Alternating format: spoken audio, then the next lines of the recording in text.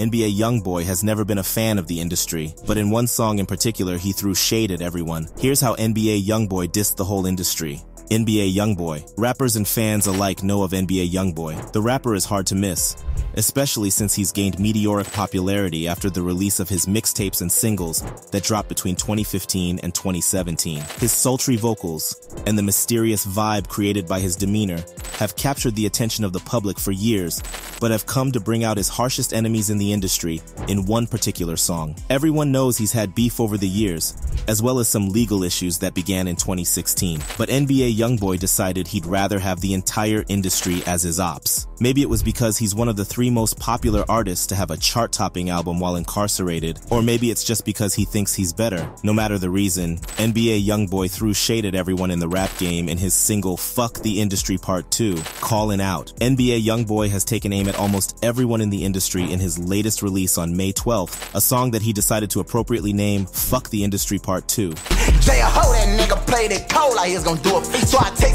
He's called out almost every big-name rapper and has gone through them one by one, dissing each rapper appropriately. If Youngboy wanted to make enemies, this was how to do it, and he didn't hesitate. Drake being the first target of his rap battle, he went on to reference some of Drake's issues. Drake. Youngboy started off by calling Drake some profanities, as well as making it clear that Drake is his enemy. So when we cross our ways, fuck what you say, bitch, you my enemy. NBA Youngboy isn't a friend with the industry, so he went in on Drake, saying that Drake would fuck with Dirk, but not work anything out with Youngboy, despite liking his music. He also called out Drake's relationship with Lil Durk, saying that even though Drake talked highly of Youngboy's music, he still refused to courteously work with him. The reason for this is that Drizzy has collaborated with Lil Durk many times in recent years, including on Laugh Now, Cry Later, and In the Bible. But apparently NBA Youngboy didn't take kindly to this, especially since Drake was working with his ops but wouldn't work with him. J. Cole. If you thought Youngboy was done, he'd only just begun. Targeting J. Cole next. That nigga played it cold like he's gonna do a feat. So I text his line a muscle sign, I swear it's gonna be nice to meet you.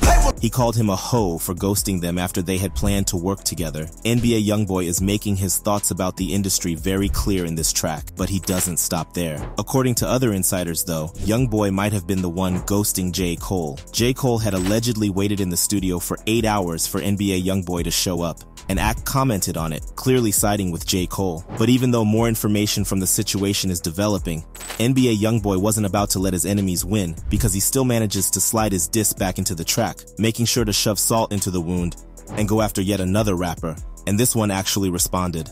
Lil Yachty. Lil Yachty mad, said NBA Youngboy on his song. Play with me, Lil Yachty mad about JT.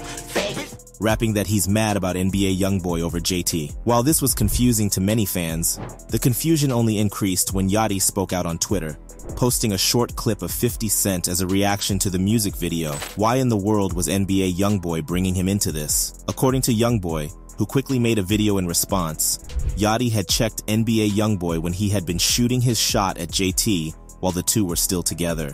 So NBA Youngboy used the opportunity to shoot a diss back at him, calling him crazy, and that he better stay out of Youngboy's way. It looks like Lil Yachty got a bit of a beating in this rap battle, proving that you don't mess with NBA Youngboy when he's going at the whole industry. While we've yet to see any of these rappers respond with disses of their own, this track went off on the entire industry. NBA Youngboy wasn't about to let any rappers take advantage of him, and it seems like he's making sure that he's coming out of this battle on top, even if it means also coming out of it with a few more enemies. From going after Drake to J. Cole, and even Lil Yachty, NBA Youngboy made sure to put all of them in their place on his track.